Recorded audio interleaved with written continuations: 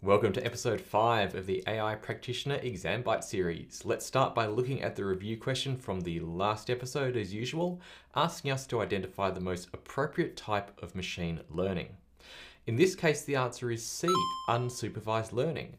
This is because there are no predefined labels or categories, and the goal is to discover inherent patterns or groupings in the data, which is a common unsupervised learning technique. Supervised learning, option A, requires labeled data, which is not available in this scenario. Reinforcement learning, option C, is used for decision-making processes in interactive environments, which doesn't apply here. And federated learning, D, is a machine learning technique where you train algorithms across multiple decentralized devices holding local data samples, which is not relevant to clustering in this task.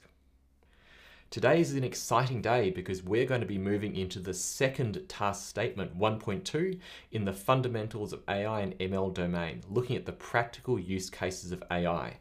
In particular, in this episode, we're covering the objectives, recognize applications where AI ML can provide value, for example, assist human decision-making, solution scalability, automation, and secondly, determine where AI ML solutions are not appropriate, for example, cost-benefit analysis, situations where a specific outcome is needed instead of a prediction.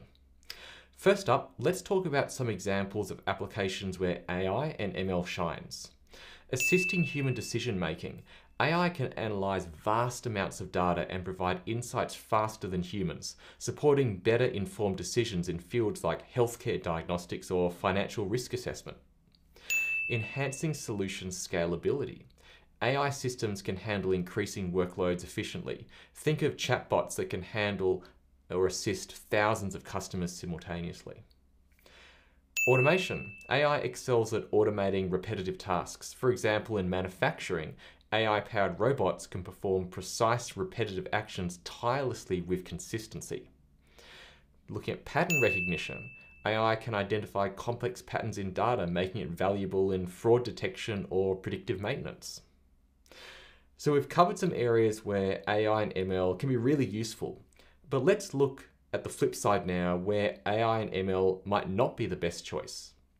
We first need to consider kind of cost benefits. I mean, if the cost of implementing and maintaining an AI system outweighs the potential benefits, then it's probably not really a good fit. So you always want to do a thorough cost benefit analysis. We also talked about when specific outcomes are needed. I mean, if you need a definite explainable result rather than a prediction or probability, AI might not be suitable. For instance, in a critical safety system where every decision must be 100% certain and traceable.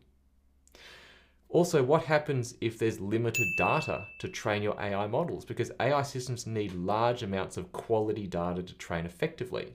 If you don't have sufficient data, AI might not be the right solution. You may not even be able to train an AI model. Let's also talk about ethical concerns. I mean, in situations where AI decisions could lead to bias or unfair treatment, human judgment might be more appropriate.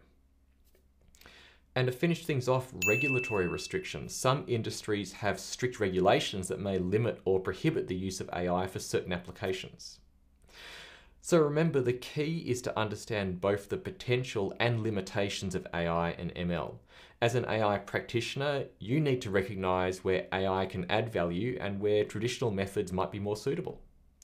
Let's do a review question before we wrap up this episode.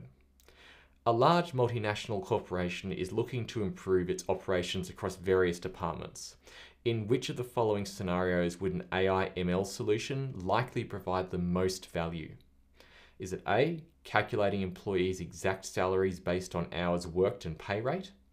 B, maintaining an alphabetical list of employee names and contact information? C, assigning parking spaces to employees based on a predefined seniority system? Or D, detecting potential fraudulent transactions in real time across millions of daily financial operations? We'll review this question in our next episode, and I'll see you then.